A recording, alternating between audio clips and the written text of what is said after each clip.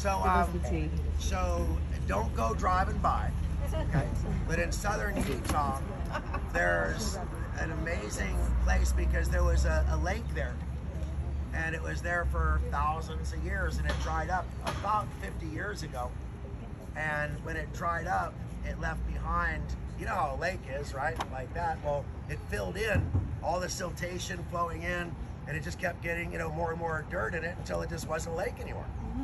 You know, and but what was left behind was on the edges was like 15, but in the middle, 99 feet deep, rich of the most amazing soil you'd ever seen.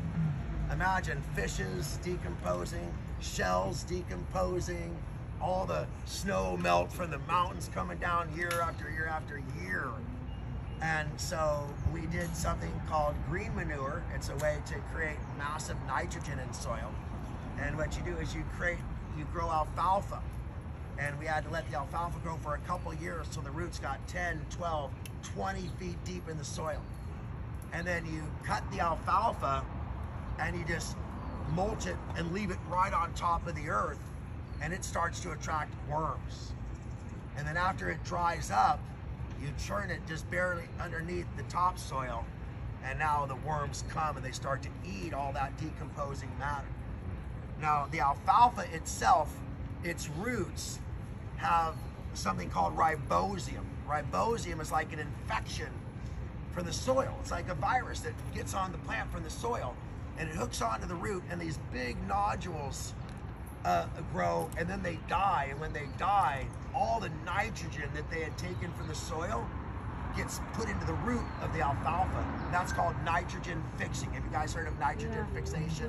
Nitrogen fixing, well, that's what does it, is these ribosium. The ribosium have a very short life, and so when they die, they outgas what? Nitrogen.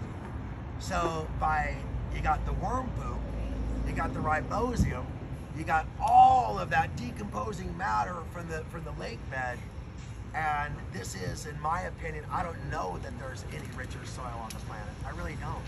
I mean, I don't know if you guys remember your history class, the Tigris and the Euphrates, how they called that the Fertile Crescent because of the way that the remineralization happened. Well, this was that type of environment. So because of our crop rotations and that, you know, I mean, this is like a 7,000 acre dry lake bed. So we're able to rotate our crops and use it in the way it's supposed to be used. And that allows for, that allows. And how far is it from other industry? So it's about 250 miles from the nearest big city would be Salt Lake.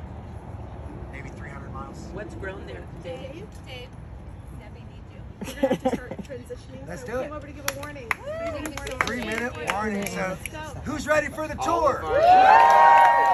So I got to tell you guys, we are like creating a balance here. So listen close.